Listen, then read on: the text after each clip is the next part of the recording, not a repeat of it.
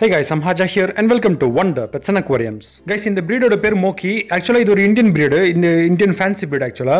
So usually marketலாம் பாத்தீங்கன்னா அதோட பேர் முஸ்கின் தான் சொல்லுவாங்க. நான் பார்த்த வரையும் எல்லாரும் இத முஸ்கின் தான் வந்து மென்ஷன் பண்றாங்க. Guys, இந்த breedல பாத்தீங்கன்னா சுத்தமா கால் ஃபார்மிங்ஸ், அதாவது கால்ல வந்து ரெக்கையே சுத்தமா இருக்காது. பாடி பாத்தீங்கன்னா கொஞ்சம் கர்வ் ஆகி நல்ல தலை கொஞ்சம் பெண்டா இருக்கும், தலை ஷார்ட்டா இருக்கும்.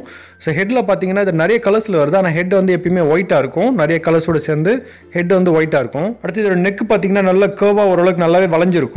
அது இல்லாமல் வந்து ஹெட் ஷேக்கிங்ல இருக்கும், எப்பயுமே வந்து பார்த்தீங்கன்னா அது ஷேக்கிங்ல இருக்கும். அந்த ஷேக்கிங் பார்க்கறதுக்கு ரொம்ப பியூட்டிஃபுல்லாக இருக்கும். டெயில் பார்த்தீங்கன்னா நல்லா கிரவுண்ட் டச் பண்ணுற அளவுக்கு நல்லா நீட்டாக வந்திருக்கும், ஆனால் வந்து ஷார்ட்டாகவே இருக்கும். மோக்கியை பொறுத்தவரையும் ஆக்சுவலாக இது ஒரு நல்ல ப்ரீடர். ஆக்சுவலாக இது நல்ல ப்ரீட் பண்ணும், அது இல்லாமல் அதோட குஞ்சுங்களுக்கு நல்லா ஃபீட் பண்ணும். ஸோ ஃபீடிங்கில் வந்து ரொம்ப கேர் எடுத்துக்கும். நல்ல பீஜன் இது.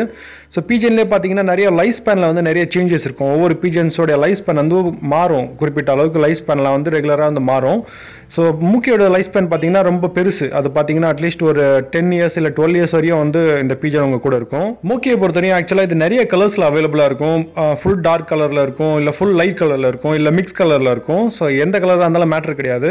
ஸோ அதில் பார்த்தீங்கன்னா அந்த ஹெட் வந்து எப்பயுமே ஒயிட்டாக இருக்கும், அது கண்ணுலேருந்து ஸ்டார்ட் ஆகும். அது வந்து அந்த ஒயிட் கலர் பார்த்தீங்கன்னா கண்ணுலேருந்து ஸ்டார்ட் ஆகி அந்த ஸ்பைக்கு பின்னாடி வர அளவுக்கு அந்த வந்து ஃபுல்லாக ஒயிட் கலரில் இருக்கும். அதுவும் இல்லாமல் நல்ல ப்ரீடு, நல்ல குவாலிட்டி ப்ரீட்லாம் பார்த்தீங்கன்னா வந்து காலில் சுத்தமாக முடியே இருக்காது. அதையும் நீங்கள் பார்த்து வாங்கணும். இது ரெண்டு விஷயத்தையும் கண்டிப்பாக நோட் பண்ணுங்க. ஹெட் ஷேக்கிங் வந்து நான் பண்ணிக்கிட்டே இருக்கோம் ரெகுலராக. ஸோ அதையும் பார்க்கணும். கைஸ், இந்த வகை பீஜன்ஸ் எல்லாம் ஓரளவுக்கு நல்லாவே பழகும் உங்ககிட்ட. ஆக்சுவலாக இது பார்த்தீங்கன்னா நான் வாங்கிட்டு வந்து 10 டேஸ் தான் ஆச்சு. இது நல்லா பழக ஆரம்பிச்சிருச்சு, நல்லா ரெகக்னைஸ் பண்ணது, அதோட கூண்டியது எல்லாத்தையும் ஈஸியாக ரெகக்னைஸ் பண்ண ஆரம்பிச்சிருச்சு. மோக்கியை பொறுத்தவரையும் சாதா புறாவோட கொஞ்சம் பெருசாகவே இருக்கும். அந்த செஸ்ட்லாம் நல்லா பெருசாக இருக்கும். பாடி கொஞ்சம் பார்த்தீங்கன்னா நல்லா கொஞ்சம் ஹெவியாக இருக்கும். சாதா புறா நீங்கள் பார்க்குறத விட கொஞ்சம் ஹெவியாகவே இருக்கும்.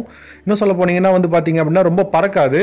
யூஸ்வலாக வந்து ரொம்ப ஹைட் போகாது, ரொம்ப கீழே தான் இருக்கும். இதில் ஃபீடிங் பொறுத்தவரையும் சொல்லணும் அப்படின்னா இது வந்து யூஸ்வலாக சின்னதுலேருந்து என்ன ஃபீட் எடுத்துச்சோ அதுதான் ரொம்ப லைக் பண்ணி சாப்பிடும்.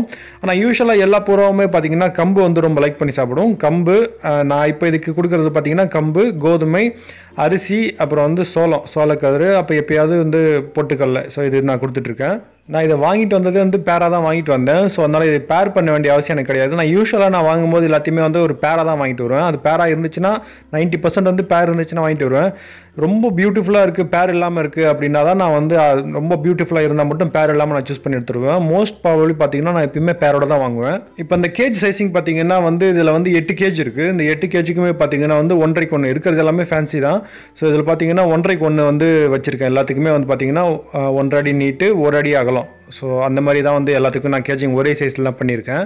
ஸோ இந்த பீஜனுக்கு வந்து ஸ்டார்டிங் ஸ்டேஜில் வந்து ஃபுட்டு நான் உள்ளே வச்சுட்டு இருந்தேன். எனி டைம் ஃபுட்டு வாட்டர் அவைலபிளாக இருக்கிற மாதிரி வச்சுட்டு இருந்தேன். இப்போ வாட்டர் மட்டும் அவைலபிளாக இருக்குது. ஃபுட்டு வந்து எடுக்கணும்னா வெளியில் வந்து எடுக்கிற மாதிரி நான் வச்சிருக்கேன். ஸோ மார்னிங் ஈவினிங் மட்டும் ஓப்பன் பண்ணுவேன். ஸோ அப்போ வந்து அது ஃபீட் எடுத்துரும். ஆக்சுவலாக நீங்கள் இப்போ பார்க்குற இந்த பேர் பார்த்தீங்கன்னா ஒரு 1 வீக்கில் 10 டேஸில் வந்து முட்டை வச்சிரும் நான் நம்புறேன். ஸோ நல்ல பேர் ஆகிட்டு இருக்கு, நல்லா விளையாடிட்டு இருக்கு. ஸோ அதனால் எப்படி பார்த்தாலும் ஒரு 1 வீக்கில் 10 டேஸில் வந்து இது முட்டை வச்சிரும்.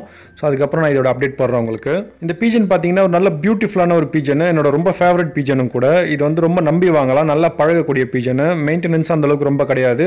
யூஸ்வலாக வந்து ஃபேன்சி பீஜனுக்கு பார்த்தீங்கன்னா கேஜிங் இதோட கொஞ்சம் பெருசாக இருக்கணும். ஆனால் இதுக்கு வந்து இந்த சைஸ் கேஜிங் வந்து பெருசு தான், இதே போதுமானது தான். ஸோ இந்த வீடியோ உங்களுக்கு பிடிச்சிருக்கும் நம்புறேன். வீடியோ பிடிச்சிருந்தா லைக் பண்ணுங்கள், யூஸ்ஃபுல்லாக இருந்தால் சப்ஸ்கிரைப் பண்ணுங்கள். தேங்க்யூ ஃபார் வாட்சிங்.